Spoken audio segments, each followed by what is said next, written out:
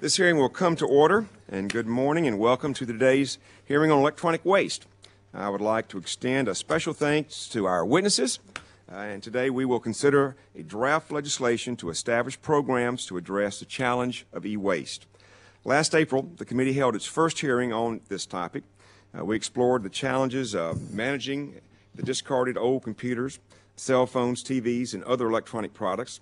These obsolete and inoperable products are being discarded to become what we commonly refer to as e-waste or electronic waste. As consumers move on to flat screen displays and the latest smartphones, older products are likely to be discarded by the millions. However, as I'm sure we'll learn today, these old products still have value. They either are still functional or they contain valuable materials. So perhaps terming these sophisticated products as waste is a bit of a misnomer. However, only a small percentage of these products make it to the e-waste recyclers. Most of us put our old electronics out on the curb or store them in the closet or dresser drawer. Perhaps the most egregious practice is the export of e-waste to workers in developing the world. There, the valuable commodities are stripped from the products and processed using primitive methods. These practices endanger people's health and pollute the areas where they live. This represents what I hope will be the first step at the federal level in addressing this growing crisis.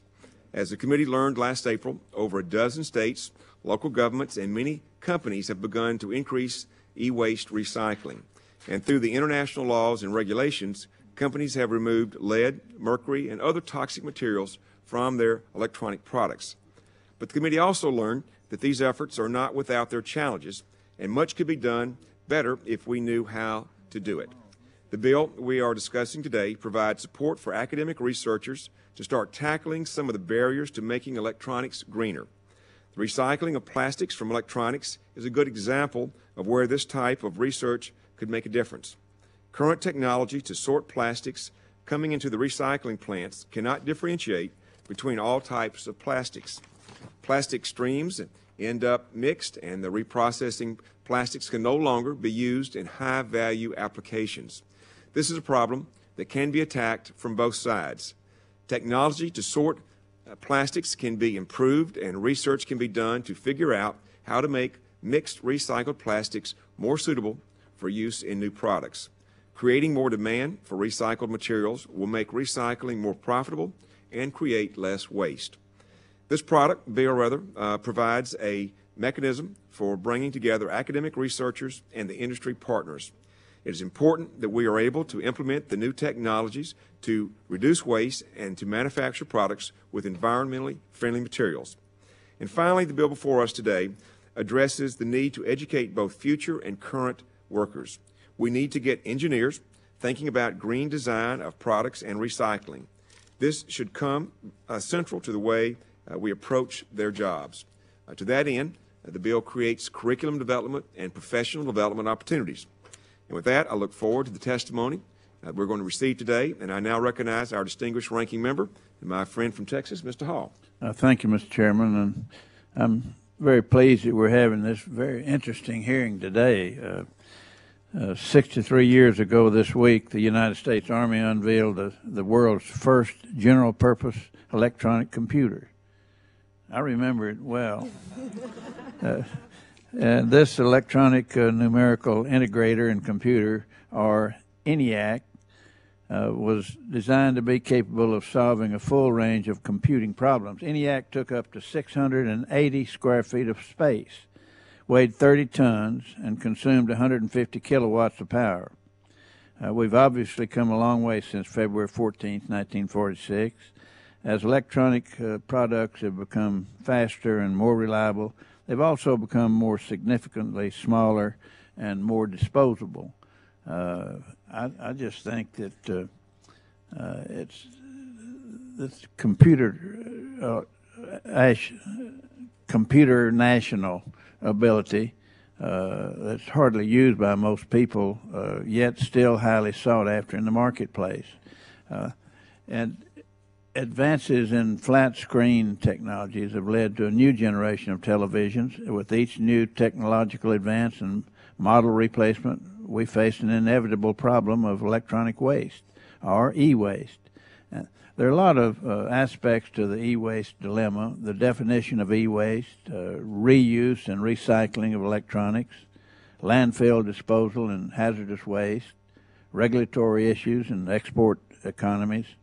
The EPA has already instituted several programs to deal with these problems. They include EPA's product stewardship, which supports stakeholder dialogues, pilot programs, public education, and international cooperation to foster coordination of electronics reuse and recycling. EPA is designed for the environment program, which works with electronics manufacturers to incorporate environmental considerations into product design. EPA's environmentally preferable purchasing program, which helps federal agencies purchase environmentally preferable products.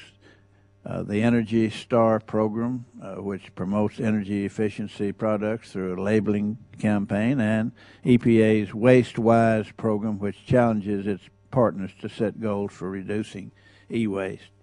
And I'm grateful to the Chairman for circulating the discussion draft that we've had before us today and bringing this topic to the forefront. I'm curious to see how some provisions in the draft fit with existing programs already at EPA. Clearly, none of us want to duplicate efforts already underway as we try to effectively and efficiently deal with this challenge.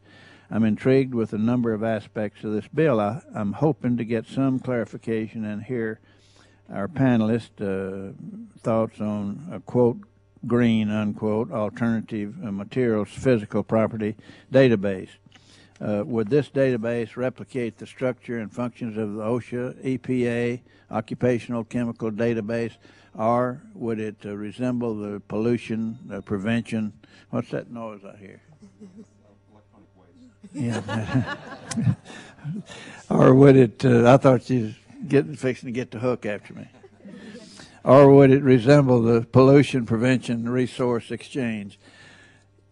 And they write these things, and I read them, Mr. Chairman.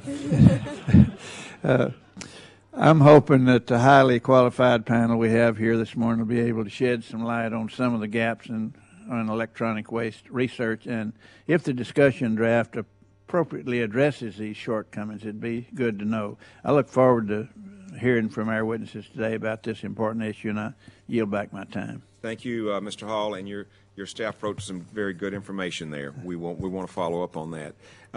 Additional members may submit statements if they have at this time, including records at this point, and I will submit one for my friend, the Congressman from the 1st District of California, Mike Thompson, who has been very active in this issue. He has a written statement that we will include. Now, Ms. Biggers, I understand you are on a short leash here today. And so if we'll now introduce the witnesses, and we'll begin with you. All right. Thank you very much, Mr. Chairman, and thank you for the opportunity to introduce one of our witnesses to the full committee today. It is my pleasure to welcome and recognize Mr. Willie Cade, a native of my hometown, Hinsdale, Illinois, and owner of PC Rebuilders and Recyclers of Chicago. The final addition to our panel on electronic waste, his testimony promises to be both informative and enlightening from his career in recycling electronics. Since he founded his business in 2000, Mr. Cade has refurbished and delivered over 40,000 computers for use in schools and not-for-profit organizations.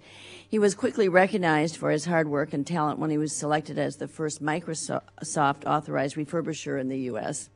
Recognizing the growing prevalence of e-waste, Mr. Cade went a step further and co-founded the International Computer Refurbishers Summit, now in its 6 years since inception.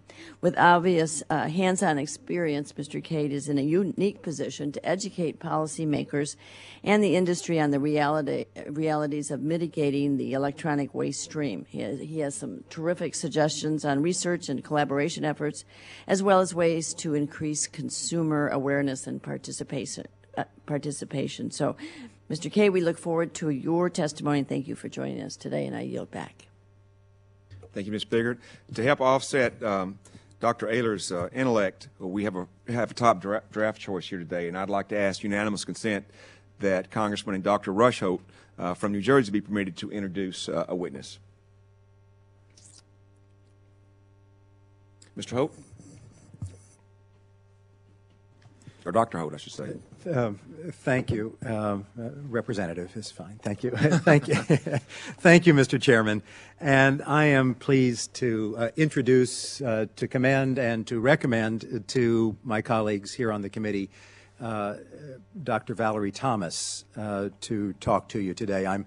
I've known Dr. Thomas in a number of capacities over decades now, first as a stellar student in my electrodynamics course at Swarthmore College and a participant in my physics and public policy seminar, later as a superbly active citizen when she and her family lived in the 12th Congressional District in New Jersey, also as a fine musician and a wonderful mother. Dr. Thomas completed her PhD in physics at Cornell after graduating from Swarthmore, now serves as the Anderson Interface Associate Professor at Georgia Tech. Her research, among other things, looks at efficient use of materials and innovative ways to manage electronic waste. Over the years, she's conducted really outstanding research in a number of areas of interest to this committee. In addition to her excellent science, I think Dr. Thomas really exemplifies the potential for scientists to be involved in public policy in an effective way. A few years back, Valerie was a Congressional Science Fellow of the American Physical Society and worked as a staff member in my office. So I've seen her from a variety of perspectives, and she really is superb. Before her service in my office, she served as a lecturer at the Woodrow Wilson School of Public and International Affairs and as a research scientist there at Princeton University. She continues her commitment to bridge science and public policy as a faculty member now at the School of International and Systems Engineering and the School of Public Policy. Mr. Chairman, I recommend Valerie Thomas to your consideration today. Thank you, Congressman Holt, although you failed to mention that you're also the godfather to her children, and so for that reason you're going to be recused today. Also, our next witness is Dr. Paul Anastas. Did I get that one right? Close enough. Is the Teresa and John Heinz III Professor in the Practice of Chemistry for the Environment and the Director of the Center of Green Chemistry and Green Engineering, the School of Forestry and Environmental Studies at Yale University. And Mr. Philip Bond is the President of TechAmerica. Now I would like to yield to our friend, Congressman Wu, for an introduction. Thank you very much, Mr. Chairman, and it's my pleasure to introduce a fellow Oregonian at today's hearing. Mr. Omelchuck is the Executive Director of the Green Electronics Council located in Portland, Oregon. The Green Electronics Council oversees the Electronic Product Environmental Assessment Tool, which helps manufacturers and consumer market and purchase friendly, environmentally friendly electronic products. Welcome, Mr. Omelchuck, and I also want to extend a warm Oregon welcome to Mr. Bond, who is a graduate of and a trustee of Linfield College in McMinnville, Oregon. Well, the West Coast is well represented here today. And as witnesses know, we try to limit our testimony to 5 minutes. In terms of the spoken testimony, we have a copy of your written testimony already. So we will now start with Dr. Thomas. Chairman Gordon and Ranking Member Hall and members of the committee, thank you for the opportunity to testify today. And also I would like to thank Representative Holt for his very kind introduction. I'm Valerie Thomas, and I'm an associate professor at Georgia Tech in the School of Industrial and Systems Engineering.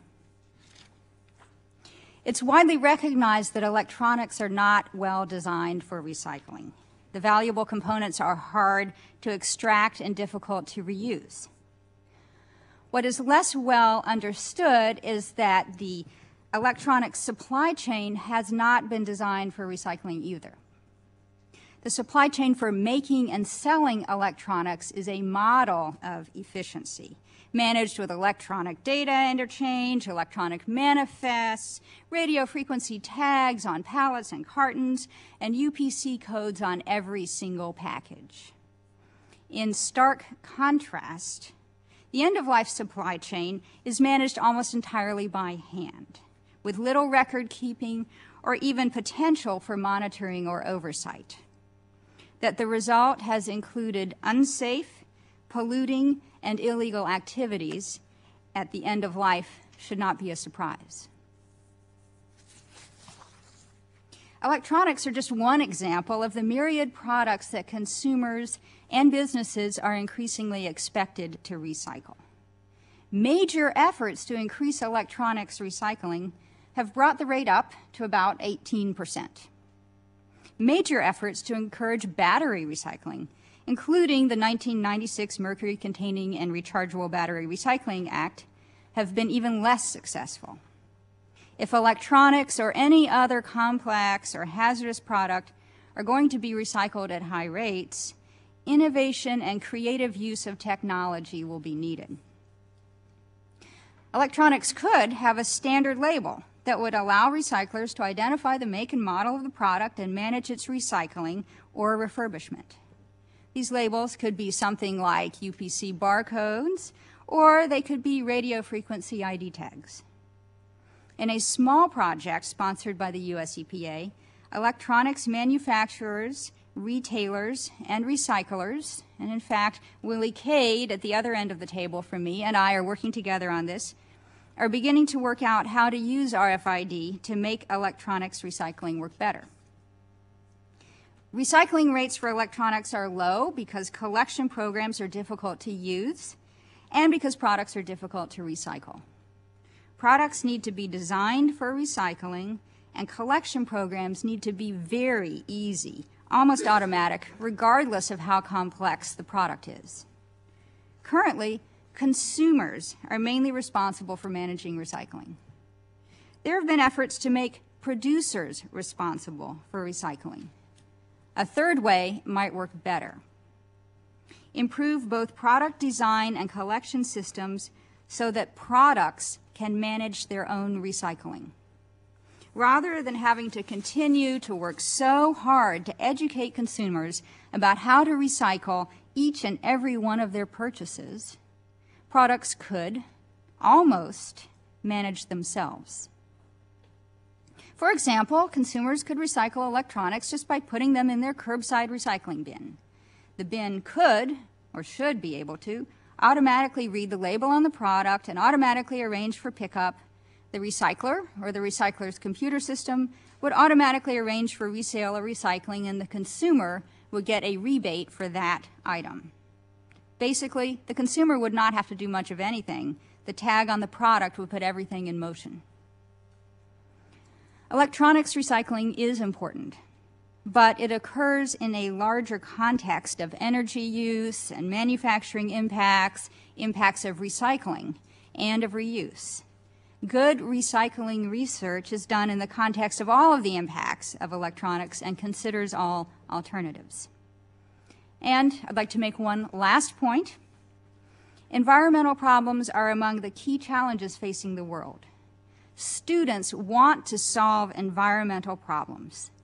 Courses related to energy, environment, and sustainability draw students into the study of engineering. At Georgia Tech, our environmental courses are packed.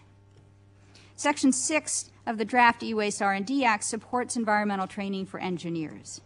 This would not only help to solve environmental problems, it will also attract students to engineering. Thank you for your attention, and I'd be happy to answer questions.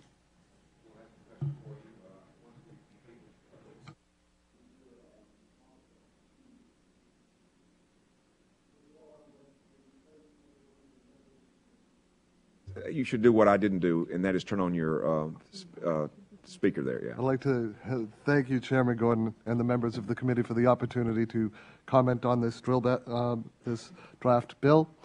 My name is Paul Anastas. I am the director of the Center for Green Chemistry and Green Engineering at Yale University, and I offer this testimony on behalf of myself and my associate director, Professor Julie Zimmerman.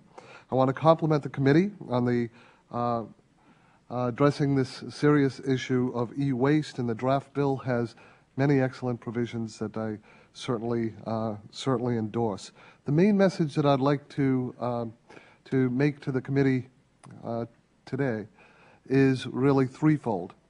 One is that if we're going to look at the issue of waste, electronics waste, it cannot be waste alone, but design throughout the entire life cycle of electronics. Second, that there are design frameworks that exist currently to ensure that electronics are able to be green and sustainable. And third, that through research and development, we're able to not only ensure that they meet environmental goals, but also economic goals and performance goals. So first, a few words about waste. When we look at the issue of how you design any electronic, it's important to know that looking at waste alone is not going to do anything for the manufacturers and assemblers and exposing them to hazardous substances. We know that in a typical cell phone, there are approximately 60 elements in the periodic table that are used in cell phones today, and focusing on waste is not going to address that issue. It's also of note that we only have reliable information on approximately 7 of those elements in terms of what our supplies are and what our usage is. So focusing on the design allows us to not only meet our waste goals, but also build in performance, build in capabilities, and build in profitabilities while addressing these hazardous waste substances. It allows us to ensure that materials that are used are benign, non-bioaccumulative, non-endocrine disrupting, and allows to get higher performance at the same time. The sustainable design frameworks. There have been principles of green chemistry and green engineering in the literature for some time that have been used across industry sectors. It's often said that the compass is more important than the speedometer, and that we need to know what the true north of sustainable design is. Just in the past few years, Presidential Green Chemistry Challenge Awards have shown that companies across industry sectors, from chemicals to plastics to polymers to pharmaceuticals to agriculture and, yes, electronics, have eliminated enough hazardous substances to, according to the EPA, fill a train car hundreds of miles long. Now, they didn't do this because of a regulation or thou shalt do green chemistry and green engineering. It's because you can meet environmental and economic goals simultaneously. So with all of these good news stories, with all of these historic accomplishments, that is good news. But the better news is this represents a fraction of the power and the potential of these green design frameworks. And for every one product that has been redesigned in this way, there are hundreds, perhaps thousands, that have not even been considered in these new frameworks.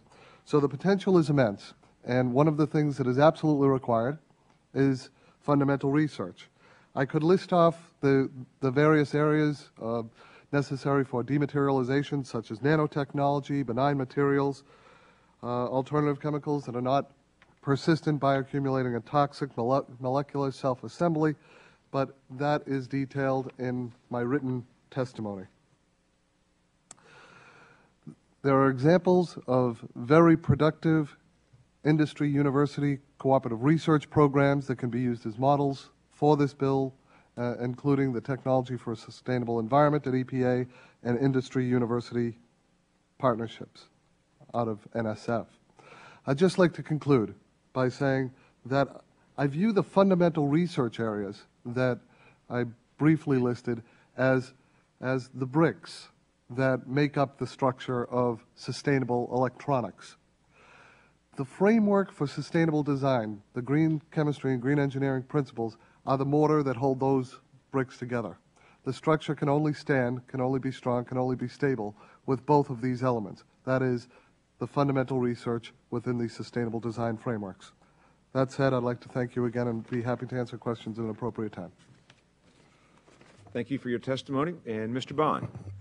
Thank you, Mr. Chairman, and members of the committee and the staff for inviting us here today for an important hearing. I also wanted to commend the committee for a hearing that they held April 30th of last year on e-scrap, and would commend you the testimony of HP, which gave, I think, relevant testimony at that. I'm here on behalf of TechAmerica, and you may not know TechAmerica, but you know who we are. That's a result of a merger of AEA, the American Electronics Association, ITAA, the IT Association, and two others, which just last night, with Mr. Wu in our presence, unveiled the new name of TechAmerica, of this merger of four associations, which touches almost every state capital across the U.S., as well as offices here, Brussels and Beijing. So really a grassroots to global representation of the technology industry. Well, as Mr. Hall said in his opening comments, the technology sector has dramatically overhauled our economy. Even 10 years ago, if I had been here and mentioned companies like Google or eBay, that would have drawn a blank from everyone, and yet today they're ubiquitous brands. He mentioned the ENIAC computer, which filled a room, and today we wear on our hips more computing power than that had. Technology has also become a fundamental enabler, not just in the economy and innovation, but in the energy and environmental challenges facing us today. The industry is helping to lead the way in producing new and sustainable contributions. For instance, electric motors that use variable speed drives happen to be powered by chips from companies like Texas Instruments, and they're estimated to annually prevent emissions of 68 million tons of greenhouse gases.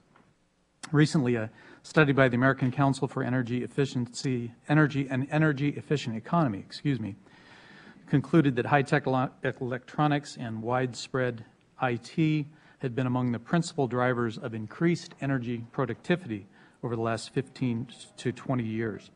And now the transition to energy independence will also include a reliance upon more of these devices critical to the functioning of energy systems, electric cars, and a smart grid. For instance, computer chips being developed by National Semiconductor improve the conversion efficiency for photovoltaic solar power. Smart grid technologies that allow two-way communications and thus less energy burned in the home or business. Migration to new computing models, you've heard of cloud computing, will result in a lower societal energy use for computing. Our industry has been a part of these, helping to drive these, and look forward to contributing innovation and advances in this area as well. Now, as we've gone about this, as the committee recognized, there has been a byproduct of the industry's growth in terms of e-scrap or e-waste. and we're actively working in that arena as well. Dr. Thomas has referenced the work going on to remove substances such as lead and mercury from designs. HP, Apple, and Dell, among others, have introduced notebook computers that use LED technology instead of mercury-containing fluorescent lamps. And such innovations, which continue nonstop, are notably and importantly almost always done in conjunction with our higher education system. The legislation being proposed by Chairman Gordon recognizes that, embraces that, and in our view goes a long way toward helping enable some real solutions. First, by authorizing the National Academy of Sciences report, because we've got to get the science right. Secondly, by funding R&D for green alternatives. And finally, requiring work with universities to improve the training of undergraduate and graduate students. And I just want to endorse what Dr. Thomas said earlier, what a great magnet this particular area can be for a new generation of students. I believe that the key will be the ability of the private sector to work with the leading universities. Merely funding the research is not enough. We need to make sure it provides concrete, implementable solutions that the private sector can use. There are specifics in the bill requiring academic institutions to partner with companies, to include participation by industry in the reviewing body that will evaluate proposals to ensure that they're practical. Applications must reference the companies and associations that contribute to a project. We think that collaboration is critical. And the application must include, importantly, transfer research results, again, making it relevant to the real world, which we think is so critical. We stand ready to be of an assist to the committee and the members in any way that we can, believing that more innovation is going to be part of the solution going forward. Thank you, Mr. Chairman. Thank you, Mr. Bond. I think that we look forward to being a partner with you. You'll be a great resource. Now, Mr. Omelchuck. Thank you, Mr. Chairman. Thank you for holding this hearing on this important issue and for providing all of us the opportunity to testify today. My name is Jeff Omelchuck. I'm the Executive Director of the Green Electronics Council, a nonprofit based in Portland, Oregon, that works cooperatively with all stakeholders interested in electronics and the environment, from manufacturers to NGOs to the purchasers and users of electronics and recyclers, to try to realize the benefits of electronic products without saddling society with some of the negative aspects of it today. I'm also the Executive Director of EPEAT, Inc., which Congressman Wood introduced, and thank you very much. I wanted to highlight a few of the key issues I think that are emerging that make electronics rather unique product set. One, I think it's just striking that every advance we've made in society, nearly every advance in the last 50 years, has been enabled largely by information technologies. At the same time, they are the most impactful product on the planet to manufacture. This is a striking kind of situation for a technology. Recent research indicates that about 80% probably of the environmental impact associated with a desktop computer happens during the material extraction and manufacturing phase. Most of this impact occurs because of the chemicals and energy and water used in the manufacture of the product. The point is that these indirect materials can't be recovered during manufacturing because they're not present in the product. I think this argues for strong consideration of an end-of-life program that emphasizes reuse of these products and trying to do what we can to extend the life of these products as long as possible to amortize this impact of manufacture over a longer use life. So if e-waste only deals with the waste end, as it typically has in Europe, I think we're missing a huge opportunity to reduce the environmental impact of these products. Electronics are different than many other commodities that we think about recycling. If we think of beverage containers or other things, the goal of recycling those is to recover the material out of those so we can reuse that material, recover the aluminum, recover the plastic for reuse. The issue with electronics are rather different. I think our highest priority needs to be to prevent inappropriate recycling, as Dr. Anastas described and Chairman Gordon described. A lot of this material is shipped overseas where they make crude attempts to recover the expensive and valuable parts out of it, and their attempts have grave environmental issues associated with them. We need to prevent the export of our own waste where it causes these problems. Second, we need to, as a secondary priority, I think we need to keep toxics out of the environment. We need to prevent the pollution caused by e-waste itself. This is an issue that we don't face with, say, aluminum cans or plastic bottles. Third, we need to recover the high value and rare materials out of electronics. They're available often in quite trace quantities, but they're also very impactful materials to create and extract and make available in our society. So recovering those is probably the highest priority.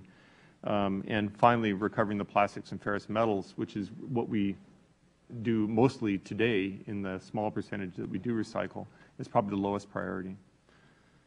I'd like to further make the point that, as Dr. Anastas did, that e-waste systems are incapable of affecting product design, and the product design greatly impacts the results of how well they're recycled, but just collecting the waste and recycling it at the end of the stream does nothing to affect product design. And there are recycling systems, electronics recycling systems all over the world at this point. None of them affect product design. There's no incentive placed on the manufacturer to change product design to make them more recyclable. There is, however, an effective way to affect product design, and that's a green purchasing system, a specification placed by the purchasers of the product on green design. And there is a very powerful program in place today called EPEAT. It's a program that my organization manages. That is the program used by the U.S. federal government when they specify green electronics. Such programs do have the capacity and capability of affecting product design, or doing so effectively today. Today, EPEAT has created over a $60 billion market incentive for manufacturers to design and manufacture greener products. I'd like to make one input on the bill. The reason that we do not today have an electronics recycling program in the U.S. is because of difficulties with the funding system. Each funding system that has been proposed affects different kinds of manufacturers differently, disadvantages some disproportionately than others. Therefore, each possible funding solution is opposed by somebody, and that has prevented us moving forward collectively to have a system that works. Therefore, I suggest that in addition to the research proposed in the bill, that we also include policy and economic research in trying to figure out the funding system that will enable progress. Thank you very much for this opportunity to testify. Thank you, Mr. Omelchuck. Just collaterally, you had mentioned the water in the process, and another major or legislative effort by this committee is going to be on water, and one of those elements of that will be research to how to use, enclosed systems and how to use water and reuse water more efficiently. Now, Mr. Cade, you're recognized. Thank you, Mr. Chairman. It's an honor to be here today, and I particularly want to echo my fellow at the table, my fellows at the table here, in terms of their testimony. So I'm going to skip kind of quickly on to the recommendations that I would have in the legislation. First of all, in the definitions, I would suggest that there be very specific references to reuse, refurbishment, repair, remanufacturing, material recovery, and proper disposal. I think the current draft lacks some definition on that, and my experience has been when it's enacted into law, if those definitions aren't clear, it becomes very problematic. I would also suggest the definition of hazardous and potentially hazardous. I think that's one of the issues that really are hard for us to deal with in this particular situation. And I do want to let people know using their computers in the homes is not hazardous. There just is potential for hazard later on. In terms of the section for the research and development, in terms of part one of the things that we've been doing, I've run the collection facility for the city of Chicago on Goose Island, and over the last year we've cataloged over 7,000 items that people have brought to us as computer waste. And of those, 3,000 different model numbers exist.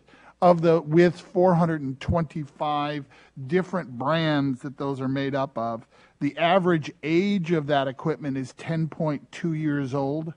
So that it's very important number there to understand is while we may want to design better product that's going to be coming down the road later, we have a large backload, large volume of equipment that we're going to need to deal with for many years to come. Our data suggests that the equipment is actually being stored longer and longer now that people are putting more and more of their valued data on that equipment.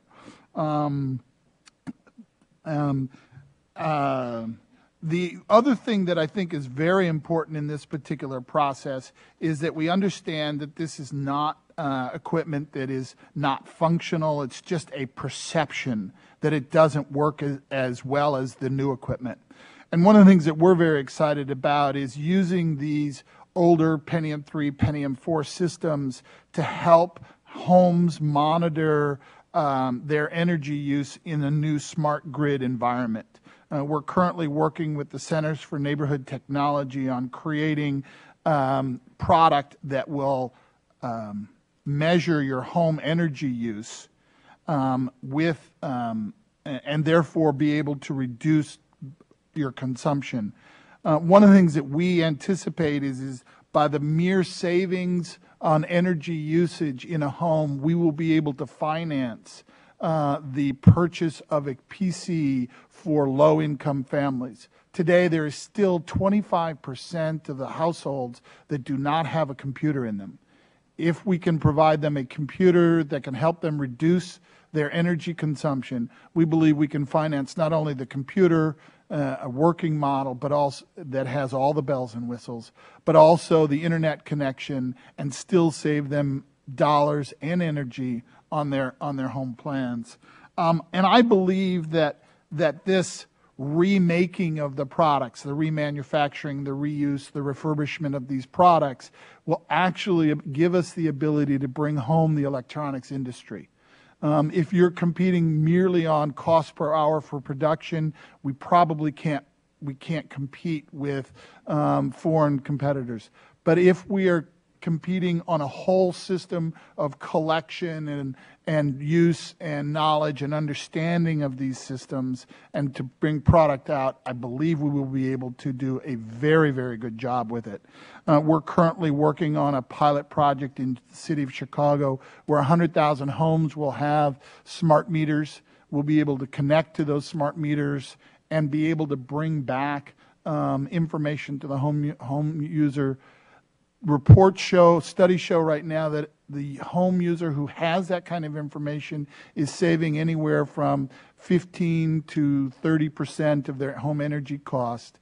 Average home energy costs right now are about $1,200 a year. That's a significant savings. Thank you very much, and I'll be happy to entertain any questions. Thank you, Mr. Cade. And we would appreciate your specific recommendations on definitions, and we would recommend, again, the committee or the panel, any other recommendations they might have on our draft, as well as anyone in the audience or watching or listening to us on our website now. This has been a collaborative effort to get to the point we are, but I'm sure that as we have more people thinking and giving input, we can make it even better. So at this point, we'll now have the first round of questions, and the chairman recognizes himself for 5 minutes. Mr. Bond, you raised the issue earlier of the collaboration with the private sector and the universities and how that's going on now. I know that as this takes place, there's going to be some proprietary research. And is there going to be any kind of special provisions that we need in this bill that will provide incentives for the public sector and private sector to work together? I think that that as a general rule, the federal government's role in doing a lot of the basic research, fundamental research, and very often through a grant structure where you have a lead investigator, a lead at the university who then invites private sector participation at a pretty fundamental level is very good, and then allows for the proprietary innovations that might be built on top of that. But I think you will find a ready and willing partner in the private sector to do some of that fundamental research, new materials that could be incorporated into design, better uses or testing and research into uses of new materials that we haven't thought of before, technologies to recover materials. I think the industry has shown that it is on the edge of its seat and willing to. So you don't think any kind of special provisions need to be made for proprietary issues? Well, we have some vehicles in the government already for cooperative research and development agreements and so forth that take that into account to protect intellectual property. But I think there's a great agreement that there is a first step where the government should lead and private sectors are more than willing to participate. On that topic, I think one of the biggest obstacles to national e-waste R&D initiative, like many things, is tech transfer and getting it from the academic research area into industry. So I'll just ask Mr. Bond if you want to, or anybody else wants to have any comments on how we can make that transfer better. Just in some very general terms, I want to observe that I think the tech transfer laws in this country have been one of the great global competitive advantages we've had. As we try to maintain our global edge competitively, I think we have to constantly look at that because others, it's a competitive market, and other universities based in other countries are trying to attract investment from some of the multinational companies that do significant research. So I think we want to continue to look at that and would certainly welcome thoughts from those on the more academic side of the equation. But I think we need to have a balance in this, as we do in so many things, to make sure that as we divide the intellectual property, that it doesn't result in a stalemate, but it instead results in the tech transfer. Well, let's ask anybody else on the panel. Mr. Cade. Thank you, Chairman. I do teach at the University of Illinois Champaign-Urbana an e-waste sustainable class, and we are working on those. Also, the university has an international component to it. They have research centers outside the U.S. We're finding that their cooperation with us has been extraordinarily wonderful, and we are actually using students to take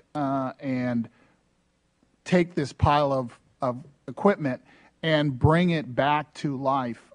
We've already discovered, just through a few trials, some major issues that we need to input to our friends over here at EPEAT in terms of making this product more accessible for reuse and refurbishment.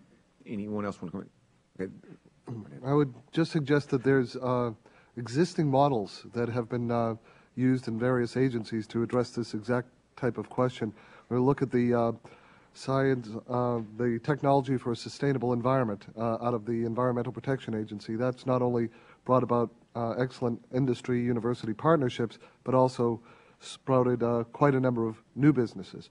If you look at some of the National Science Foundation models, the industry-university cooperative research centers, the engineering research centers, and science and technology centers, these questions of tech transfer and intellectual property have been dealt with well. Okay. Dr. Bond, I know you would like to speak. I'd like to get on to one other question before my time runs out, too, and maybe if you want to help us with that one.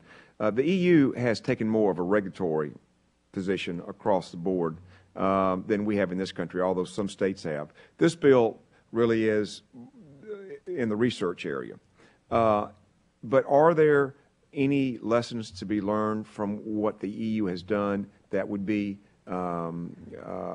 pertinent to our bill in terms of not regulations, but rather research? Does anyone familiar with what they're doing over there or have anything they want to suggest? Yes, sir. Mr. Chairman, the EU has completed twice now, I believe, comprehensive performance reviews of the WE system, the e-waste system implemented in Europe. They recently completed, I think very recently in the last few weeks, completed a second kind of comprehensive review of the system.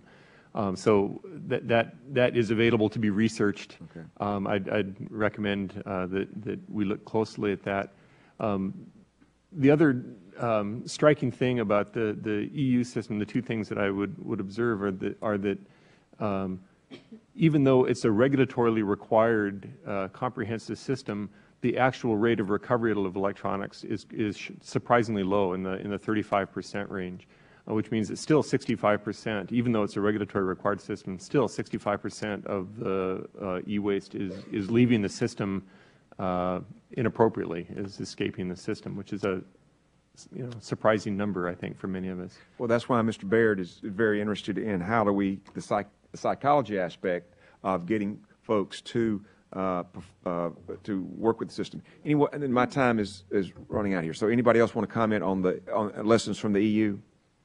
Yes, Dr. Thomas. One lesson from the EU is that at least there's some kind of goal set forward by the government, and to move things forward in the United States, it might not have to be a EU-style program, but some guidance to push forward recycling and remanufacturing to because industries, it won't just be one industry that needs to work on this. Somehow there needs to be integration between the manufacturers and the retailers and the recyclers and university researchers, and EPA or some other government agency could provide some forum for making these organizations work together productively. That won't happen in a vacuum.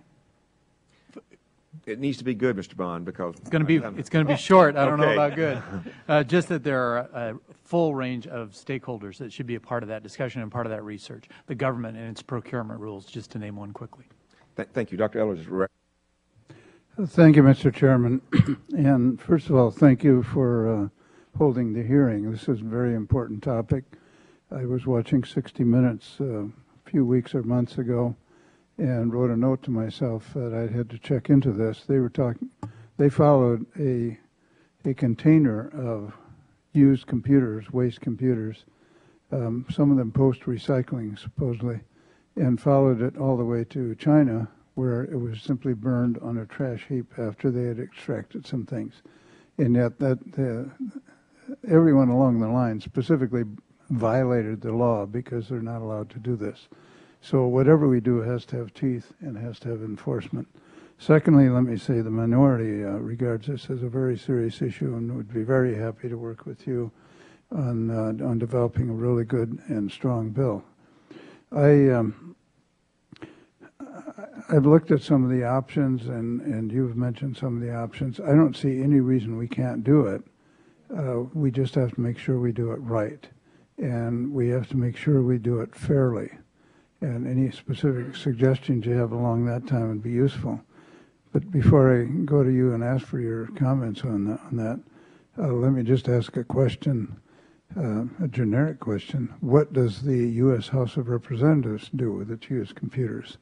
When I was involved in computerizing the House for the first time in 94 and 95, we decided that any used computers from the House would be available for purchase by the employees who loved that. Many of them didn't have good computers at the time, and it got them in the home computer business, and we thought it was beneficial to the House too. Later on, we were told we were not allowed to do this because that was somehow giving a bonus to the employees. I didn't particularly worry about that, but it turns out, I don't know whether it was GSA or what who stopped us from doing it. But it's gotten steadily worse.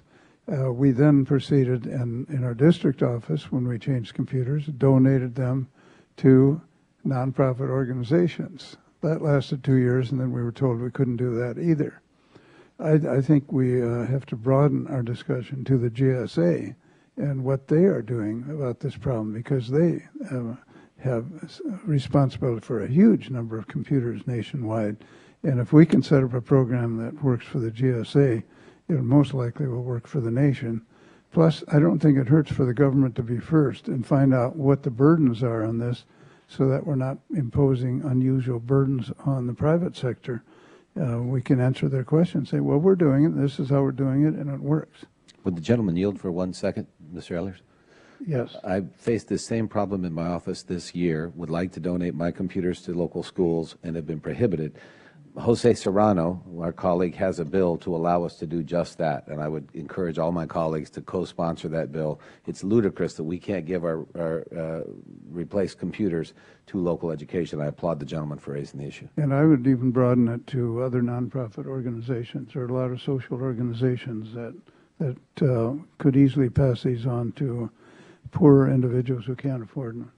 So that's my basic point. I hope we can answer the questions internally about what the U.S. House does, what the GSA does, and change that. Back to, I should mention, by the way, my wife will be very happy if we adopt a good program, because I cannot in good conscience throw out a computer now. We have 7 or 8 of them in the basement. and the basement's starting to overflow with that and my other junk. I appreciate any comments you have to. Would like Mr. Cade. Thank you. We have worked over the last number of years to try to get Executive Order 12999 changed so that refurbishers like myself can take the equipment from government agencies and distribute them. The issue really is around software and about the issue. In order to securely give the equipment to us, the hard drive needs to be wiped. It's tantamount to taking a engine out of a car and delivering the car to someone's driveway and saying, here, you've got a great product, have fun with it.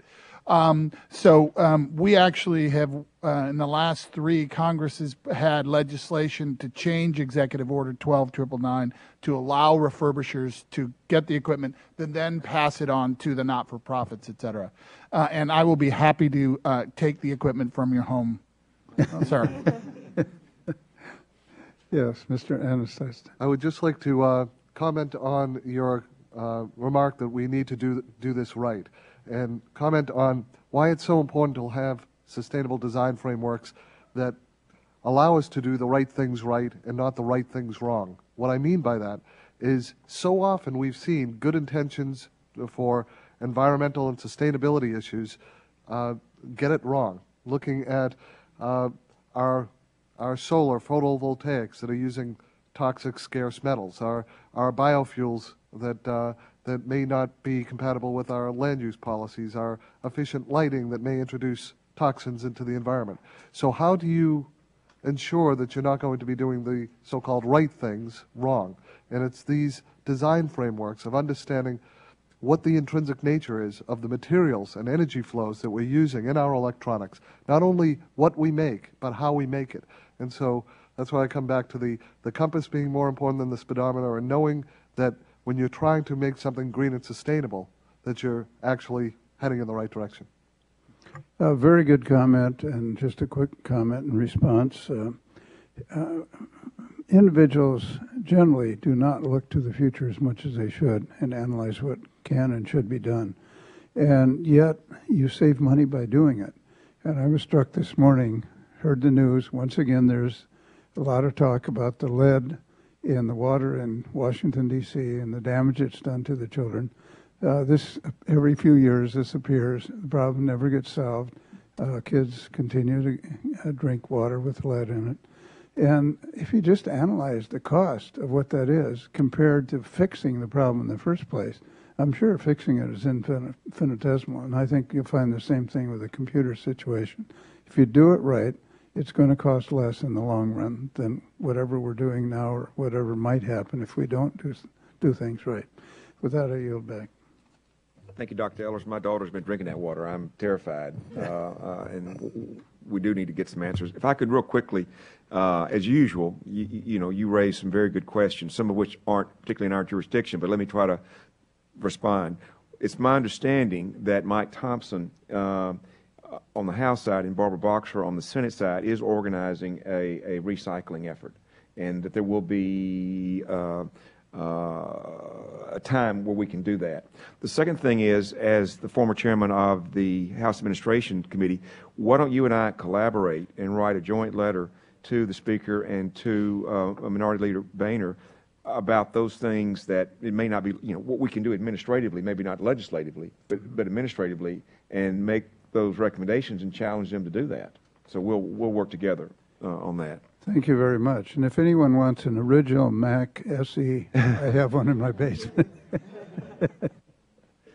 Okay, let's see. Ms. Johnson, you've been very patient. You're recognized for questions.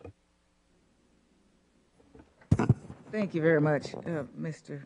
Chairman. I'd like to pose a question to the panel.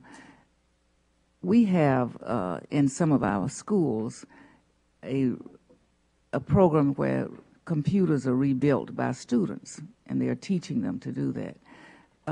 Do you see any danger in that? Does that have to do with anything about restricting where they are circulated?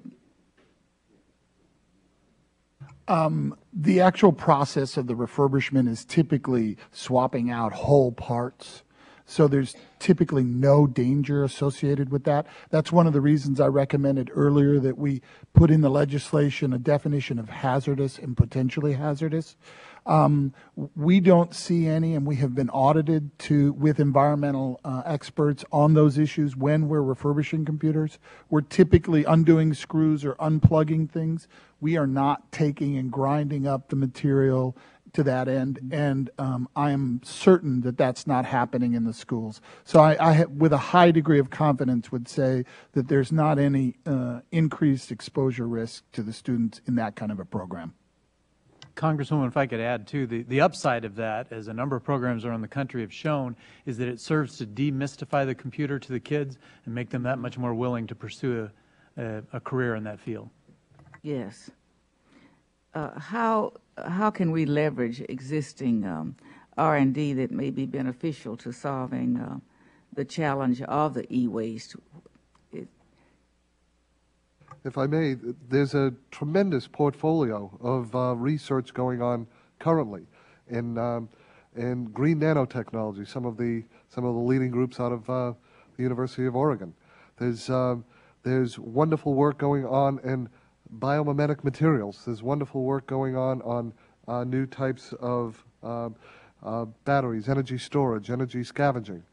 That type of broad research is being done for a wide range of purposes, but is directly relevant to the upfront design of next-generation electronics. By leveraging that existing research, there could be a real multiplier effect on the purposes of this legislation. Mm-hmm. What is the rationale for exporting it? Is it for disposal or?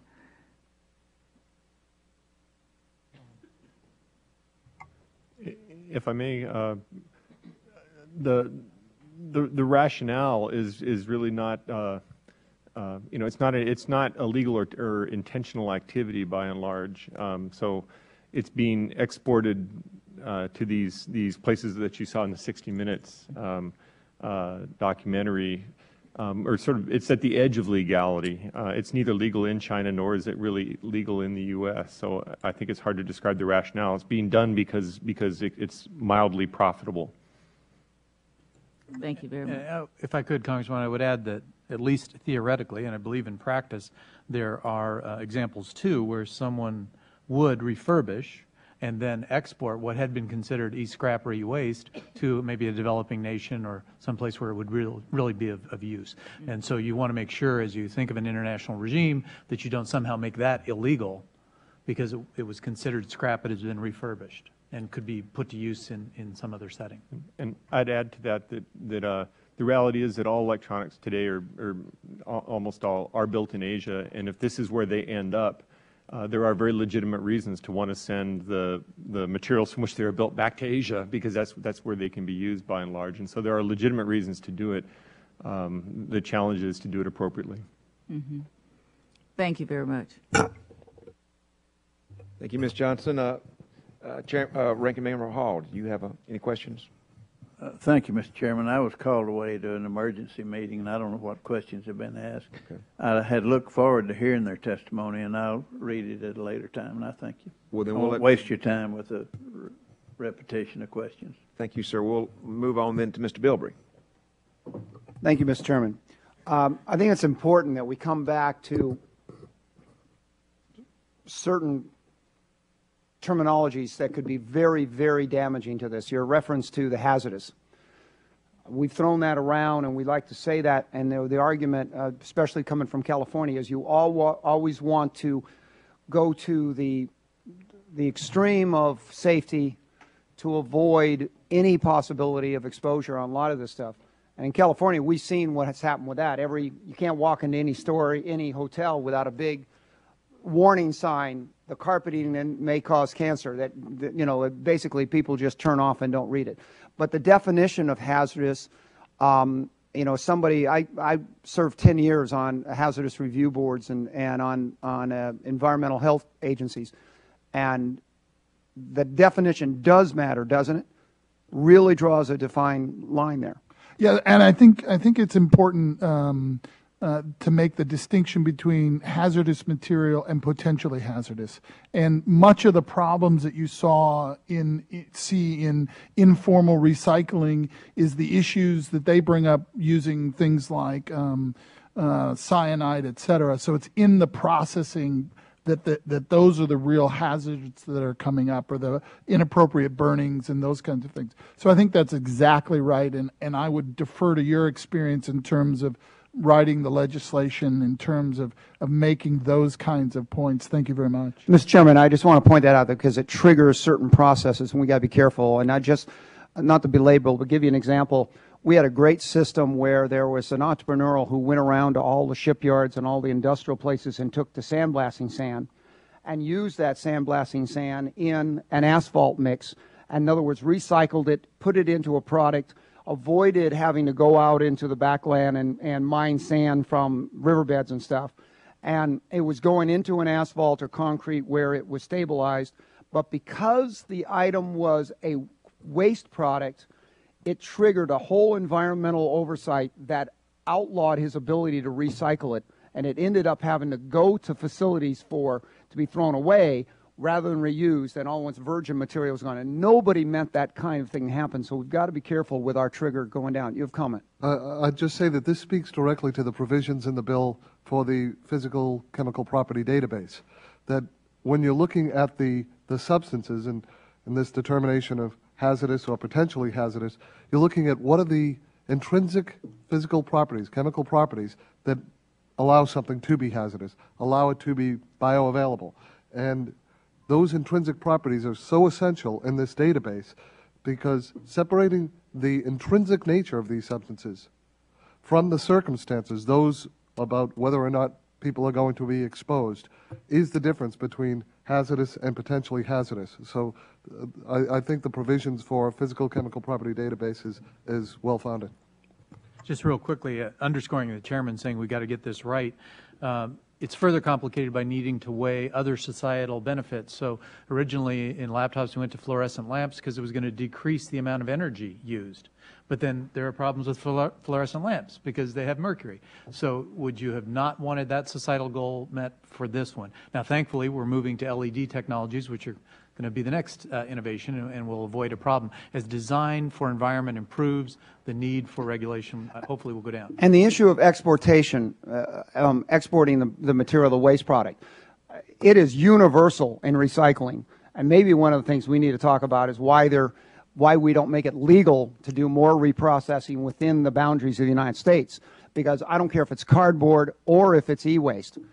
The rule is ship it thousands of miles away, they will recycle it, come back up, increase the carbon footprint, and it becomes a real problem there. I think one of the answers, and I'm glad to see that Member Bond is interested in this too, is this issue of the federal government looking at purchases of materials and designing the e-material from the beginning to be recyclable so that you not only eliminate the waste problem, but you provide a long-term source of material for the next generation so that now you've engineered something to where you build it so with materials that then can be taken and used as a natural resource or a recycled resource for the next generation. There's a sustainable economic base. And that, I think I'm very excited with that. And that's, Mr. Chairman, where we get into an issue that in the air strategy we always call the technology forcing regulation. And one way to do that would be for us within our own purchasing and procurement. And as ranking member on procurement and government oversight, I'd love to work with this committee at moving that item one step further and setting an example for the next generation of e-recycling, and that is basically using it as the mainstream, not as a subsidiary of the source for material. Thank you very much, Mr. Chairman. Thank you, Mr. Bilbrey. Mr. Smith, I apologize to you for jumping over you. Promptness should be rewarded, and we'll get to you right after Mr. Baird. Thank you, Mr. Chairman. First, I want to applaud you, Mr. Chairman, for taking the initiative that Mr. Ehlers raised. It's tremendously frustrating. We're mandated to replace our computers because they fall out of the currency with the current operating systems. And then we see local schools in our district and we can't give our computers to them. Instead, we have to transfer them and get them scrubbed, and it's crazy. And anything you can do to fix that would benefit our kids and make a lot more sense. I want to ask a few questions. My district has made a real effort on e-waste recycling, but I'd like to know something about what are the best practices and what do we know actually works. And I do a lot of work on my own computers at home, and just uninstalling a single program is frankly a pain oftentimes. Are there industries, so if you say, well, what are my obstacles? And I'm a pretty environmentally responsible person. What are my obstacles? One is it's fairly complicated to uninstall. Secondly, you just don't know what to do with the waste. You sit there with batteries or with an old cell phone, or I don't know how many old chargers I have sitting around that I don't even know what they go to. There's copper in there, and that's useful and valuable material, but I don't know what to do with it. So we have seen in other areas that the computer industry has done things to establish standardization. The USB port is an example. I mean, there are hundreds. They have these whole networks of people that work together. Are they doing anything to come up with standard procedures or mechanisms to facilitate this? For example, a well-hidden complete delete button that deletes every, that auto scrubs your entire computer for when the time comes to put it away. Standard mechanisms by which you could extract transformers or copper, et cetera. What's being done in that realm, and what are the best practices to help public citizens respond? Mr. Bond, we actually have built into our refurbished computers the ability to do exactly what you're talking about, a one-button, well-hidden erase. We did it because we provide our equipment across the United States, and we provide 800 number support based in the U.S. For that equipment.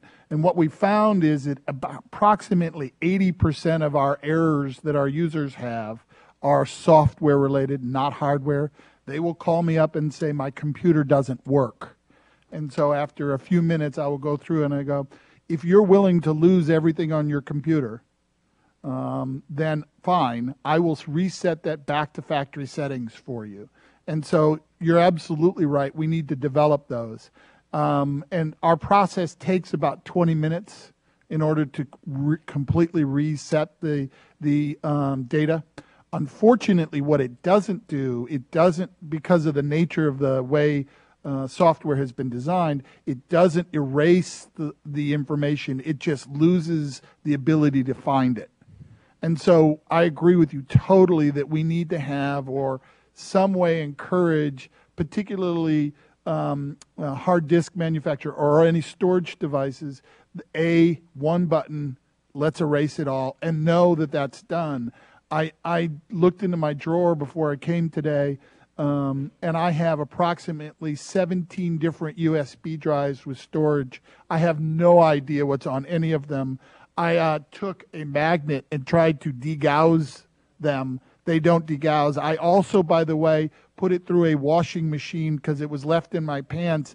The thing still works.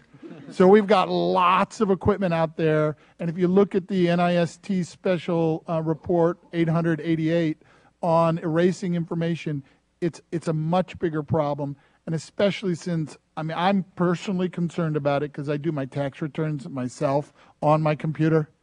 I don't want to change them out.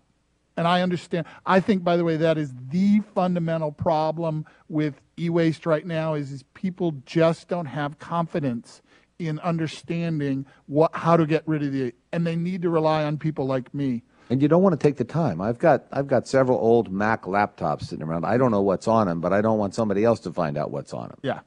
Well, and that's why it's so important the work that we're doing with Dr. Thomas on RFID. individual identification of product, because that will give us a verifiable custody history that we can work on it, and it's the kind of things that we need to develop. And just back to Representative Johnson's point about the nature of this legislation has requirements in it that it's multi-departmental in terms of working on these research centers. That's an absolute must in my mind. Everywhere from the art and design and industrial design product all the way through to the chemist and all the products that they're working with. I'd like to respond also. I think Representative Baird, your first premise was that the House needs to obsolete our computers at a pretty rapid rate because they're no longer compatible with the new operating systems. And I think that's an assumption that we, as a society, need to look at pretty closely. I agree. I didn't want to do this. Yeah. My former computer worked just fine. It now crashes with regularity. Right. So I've paid more money to get a system that works less well, and then I can't recycle or reuse my prior system. That's pretty stupid. Right. So I think that's really a fundamental issue and it was part of my testimony to encourage research in the amount of e-waste, hardware waste caused actually by software obsolescence. And of course, I think we all recognize that that's a very challenging problem to address with the hardware software industry. That scares the bejeebers out of them to have us looking at that. But I think it's something that needs to be looked at in the light of day and thought about. The other comment I wanted to make is you talked about design for end of life and how would we design these products for end of life. And I just wanted to return to the point that e-waste doesn't do that. However, there are developing research programs around design for end of life on electronic products. In fact, EPEAT, the system we operate, has probably the best criteria of any eco-label around design for end of life. And to be candid, it needs more research. We don't really quite yet understand how design affects end-of-life scenarios, and the challenge in the U.S. is that the actual process used to recycle electronics are all over the map, from a room full of guys with hammers to very sophisticated, processes. And so, how do you design a product to be recovered efficiently in each of these scenarios? That's an area for further research that I think this bill could support. Thank you, Dr. Baird. As usual, you hit a hot button. And Mr. Smith, you're recognized. Thank you, Mr. Chairman. First, a couple questions for Dr. Thomas. In light of the fact that I think many recycling efforts are cost-effective, both long-term and short-term, both directly and indirectly, and when you mentioned that approximately 18% of electronics are being recycled right now, does that mean the first user is not the last user, or does that mean like the second user might be the last user as well? That 18% is an estimate made by the U.S. EPA, and that includes in that number both reuse and recycling. Okay, so kind of an upper limit number. The actual number is less. In that 18%, yeah. That might also... that includes reuse. Okay, thank you very much. And then furthermore, we know that there are certainly energy costs associated with some recycling efforts and reusing and refurbishing as well. Are there any organizations that collect the data on the energy consumption so that consumers might be more familiar with what might be a best practice? Yes. University researchers do that kind of analysis. The energy use of products can also be directly measured, and I believe that in EPEAT's ratings for green electronics, energy use is included. Okay. All right. Thank you very much. And Mr. Bond, one of the things that I don't believe your testimony addressed is the rather patchwork nature of state laws and various approaches. And being a former state legislator, I advocate, flexibility. I think that we want states to be innovative, and by no means do we want to see a boilerplate approach to this.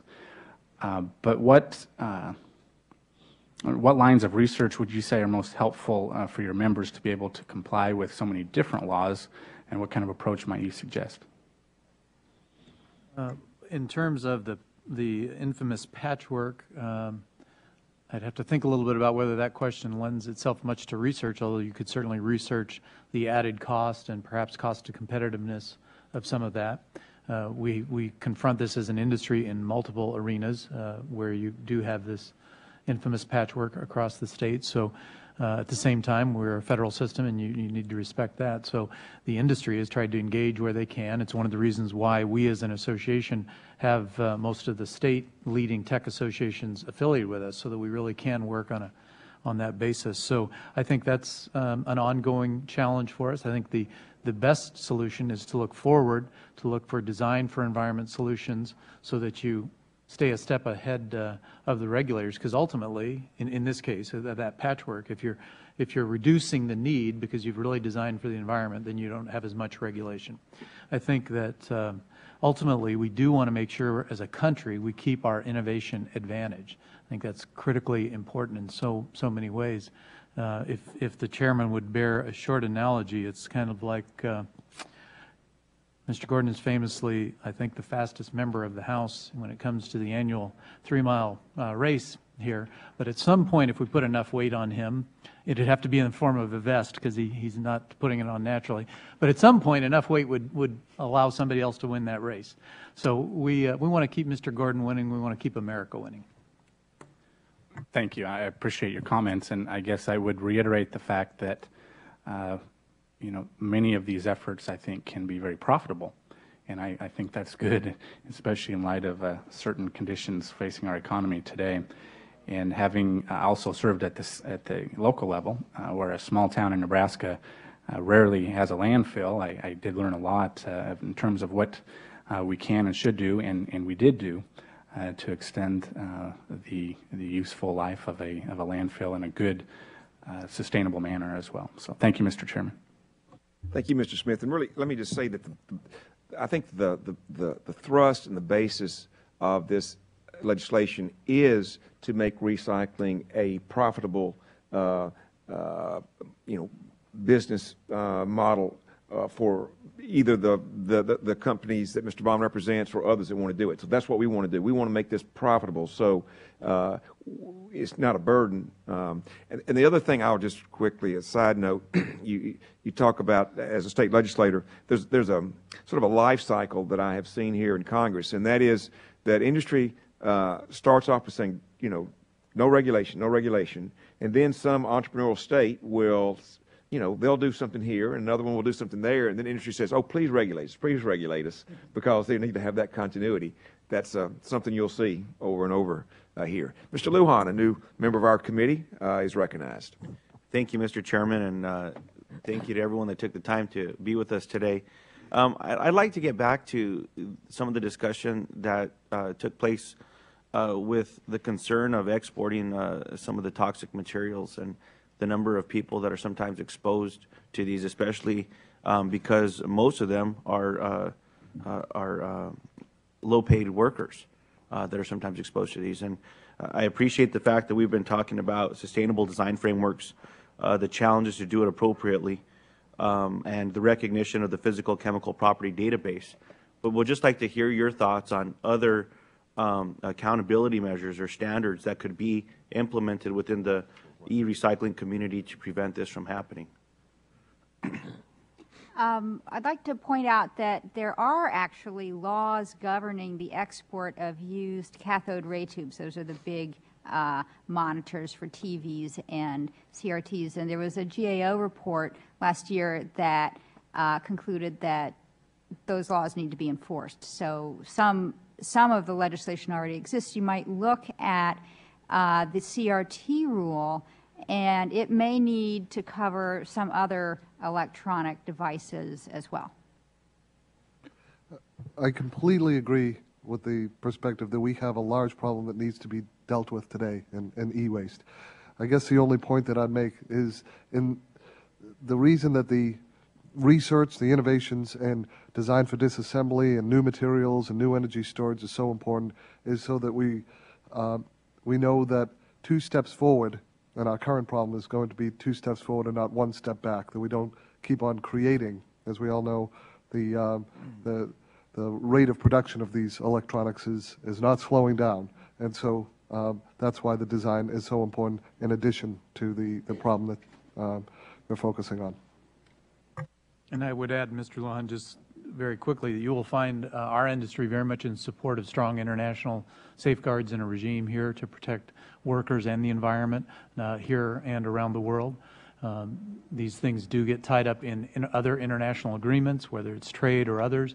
And so, again, affirming the chairman's call for getting it right, there's some facets to the question, but you're going to find the industry supportive of your core goals. Towards that end, the U.S. EPA just concluded back in October last year standards called responsible recycling. I was part of that stakeholder process. It took about 3 years to work through it. I think a lot of the issues are addressed there. There are some people who would suggest that they are not high enough standards. I suggest that what we need to do is implement swiftly those responsible recycling standards, or the R2 standards, and then continue the research to see what's next in those steps.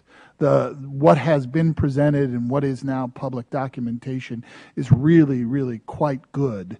And I believe the Institute for Scrap Recycling Industries is going to be the first first body to have certification available for electronics recyclers.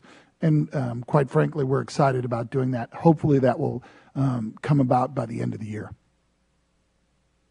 Thank you. And Mr. Cade, specifically in your testimony, you also address, and we heard from you today, about how we could be utilizing some of the technology to support a smart grid application. And just to hear your thoughts again, just to expand that on a large-scale application on what kind of benefits we could see as a result of that. Well, the smart grid by the utilities will allow utilities to control the grid to the home.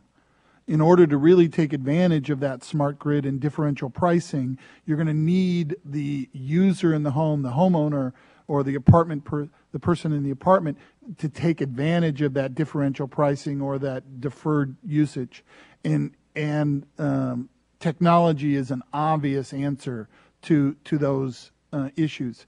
Also, too, is when this equipment is rebuilt and refurbished, it's U.S. jobs. And frankly, I'm worried about that right now. And I believe a perfect example of what we can do in terms of refurbished equipment is the coming 2010 decennial census. It's a relatively short-term project as projects go on the government basis. It will have relatively large volume. I think that if we made sure in the census that refurbished equipment was part of the equation, I think we can really see it as a demonstration project that would be very bold by the federal government to bring some real awareness that reuse is a viable option. Thank you, Mr. Chairman. Thank you, Mr. Lujan. Seeing no one to my right other than my friend, Mr. Hall, who's passed. Dr. Griffin, do you like to be recognized? Thank you, Mr. Chairman. I think this is a very, very important discussion that we're having, and the manufacture of consumer products with known carcinogens is an interesting concept. And we recognize that this is not only a great part of our economy, but we also recognize the danger that we see here. And even though we may ship them off to be incinerated in some other country, once they're in the air, we know they're on their way back here. And so small trace amounts of whether it be antimony, arsenic, brominated hydrocarbons, we recognize that 200 plus years ago, the first malignancy that we related to hydrocarbon exposure were the chimney sweeps in London with testicular cancer. We know that this is going to occur as these electronic products become more intimate, closer to our skin, our bodies, and even implanted into us. So I compliment the chairman on this subject because I believe that it has great ramifications for us, because we're not going to decrease the amount of these products in our environment, but we're going to increase them. And I think the safety of it is not just in recycling, et cetera. I think it has a health care ramification. Thank you, Mr. Chairman. Thank you, Dr. Griffin. Now the gentlelady from Pennsylvania. Thank you, Mr. Chairman. I apologize. I was at another meeting and missed most of your testimony. So my question is fairly basic, but are there any existing e-waste programs, either domestically or in some other foreign nation, that we can actually look at for its merit, to further study, possibly to replicate at this point? I would defer back to the responsible recycling standards that were set up by the U.S. EPA, and really look to those as the standard that we have today. But again, I want to reiterate that that we need more research, and that's why I applaud the chairman in this draft legislation that we really do need to research and make sure that we do it right in the process. I mean, just a kind of an interesting aside, my carbon offset or mitigation for traveling to this meeting is refurbishing a computer. You refurbish one or two computers, it's the equivalent of taking a car off the road for a year. Yeah. Yes. It is the case that, deferring to Mr. Bond's numbers, that approximately 18 states now have electronics e-waste bills in place today. In addition, the best known international example is the EU has a program. China is in the process of emulating that largely, not entirely. So there are a lot of models that can be researched, and I think it would be very fruitful to research the environmental and economic aspects of all those, and there's enough to research. If I can just add to that, one of the things that's really interesting of those state models, there's only one, the state of Illinois, where reuse is actually included in the legislation, and there's actually concepts on that. I think one of the things that's the advantage of all of the states is we have a number of different experiments going on about e-waste, and the research is very important. I think when we talk to people, for example, in Oregon about their law, and we talked to them about reuse and how it was included in Illinois, they kind of went, "Oh yeah, we forgot that." So I think there's real fertile ground by the state's entrepreneurship, as the chairman represented, coming out with the legislation, and I suspect in a couple of years that we will be back here with the question of national legislation, and if we do our research right, we will have some very good answers and some very good understanding. Thank you. Just a quick comment. I think you are correct, and that's what we're trying to do, is get in front of that, to have the research, so when that inevitable likelihood of legislation comes up, or regulation, that we can, again, try to do it right. Ms. Biggers, you'd like to close us out? Yes, I probably could use a lifeline because I missed all the questions, so I'm sorry if I asked something that has already been asked, but and I'm sorry I have 2 committee hearings and 1 markup all at the same time, and I need a clone. Do you do cloning too? Just computers, but I think what is important, is the recycling, and maybe Mr. Cade, you can just tell us. You probably told us one more. Just tell us one more time about how important the reuse is, and what is there anything that would be better, and what to do with our e-waste? Well, again, thank you, Congresswoman, for your question. I think reuse really is the fundamental issue. The analogy I like to use is currently with our electronics, it's the equivalent of taking a loaf of bread and taking 3 slices out of it and then putting it in the cupboard, and 2 years later coming back and wondering why it's moldy and no longer good to use. We need to be able to make sure that people feel safe about getting rid of their equipment, that we have that standard set and that it's clear and it's transparent to individuals. And once that happens, then they'll start to bring their equipment out. And then we need to be able to have the database necessary to understand what's in that product so that we can figure out how to reuse it. So we need to build a complete infrastructure from scratch. It includes reuse, it then includes processing, and includes understanding of what chemicals, et cetera, are in there. That was, quite frankly, in the stakeholder negotiations on R2, it was incredibly difficult to try to parse out all of those different steps with the lack of data. So, Mr. Chairman, I encourage you, the blanks that I saw in the draft legislation were basically around the dollar amounts. I know it's a tough request, but I think money spent here will go a long way to helping our environment and helping not only individuals, but also all of what we do here. So thank you very much. If I could just add to that, I completely support the what's been said about the recycle, reuse, and the imperative of that.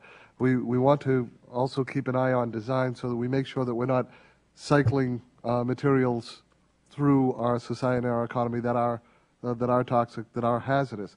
The point that I'd like to make is that there is nothing about the performance of these materials, whether it's in a display, in a housing, in battery storage, that requires them to be toxic. There is nothing about the manufacture of an electronic that requires it to use literally thousands of times more material than actually winds up in the product. These are design challenges, and by taking on the basic research with the sustainability frameworks, we can change this equation. Yes.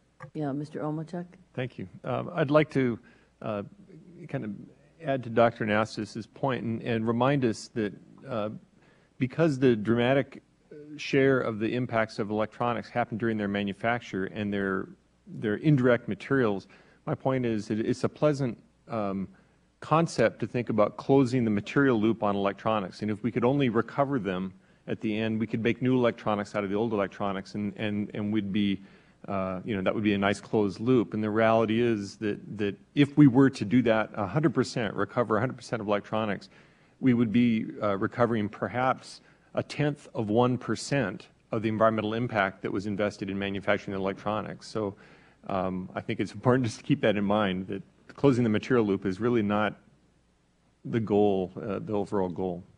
About how, do you have any figures about how much goes into the landfill versus how much is recovered and reused? There are some figures, but Dr. Thomas has a few, but quite frankly, those numbers I don't trust. Mm-hmm. We did a 2-week study at one of the 4 waste collection centers of the city of Chicago, and asked them to pull all computers that came through their garbage trucks. In other words, someone literally had put it in their garbage. We asked them to pull all the PCs out of there, and there was only 37 that came in a 2-week period for about 250,000 households. So it just doesn't seem like the numbers work on that. By the way, we did take one of the hard drives that had gone through the compression of it had been squished. That had been squished, and we were able to read the information and who owned it. We looked up on the internet, and we found the guy's address. So we were able to actually backtrack with that. So again, it's important stuff that we need to work on. Congressman, if I could, I just wanted to underscore that many of the leading companies, give the example of HP, for instance, that have recycling programs, they do not send materials to landfills. So I don't want you to assume that everything automatically is headed for. No, I was thinking more of the consumer probably is the one that doesn't know what to do with it. I think Dr. Might have a rebuttal. So okay, Dr. Thomas. Yes, Thomas. Yes. No, I actually want to agree that we don't really know where electronics are going and how much is recycled. EPA tried to estimate this. They just pretty much have to sit down in a room with a piece of paper and make some estimates. We don't know where they are. We don't know how many are in people's basements, how long they keep them there. We don't know how many are sent to other countries. There's just nothing. When we know very well what goes through the manufacturing system, what is retailed, what's sold, and after that, it's just dark. Okay, I've got a couple in my attic that, that are really old, and they're the old Macs with the little screen, and my kids used them, and I keep worrying about them being there. They are too old to be reusable, but what do I do with them? Just take them to the recycling centers that we have for the for electronics? Congresswoman, I'll pick it up next weekend. Okay, thanks. I'll be in town. So. Well, I'm going to have to dig them out. Okay. I got a lot in the attic. Thank you. Thank you, Ms. Biggert. Back. And let me thank our panel for a very interesting hearing. And let me once again suggest that we are welcome to your specific suggestions. This is only a draft. Mr. Hall raised some very good questions in his earlier comments. We want to try to address those so that we can get the very best bill we can. This is an important topic. And so now the record will remain open for additional statements from the members and for answers to any of the follow-up questions the committee may ask of the witnesses. The hearing is now adjourned.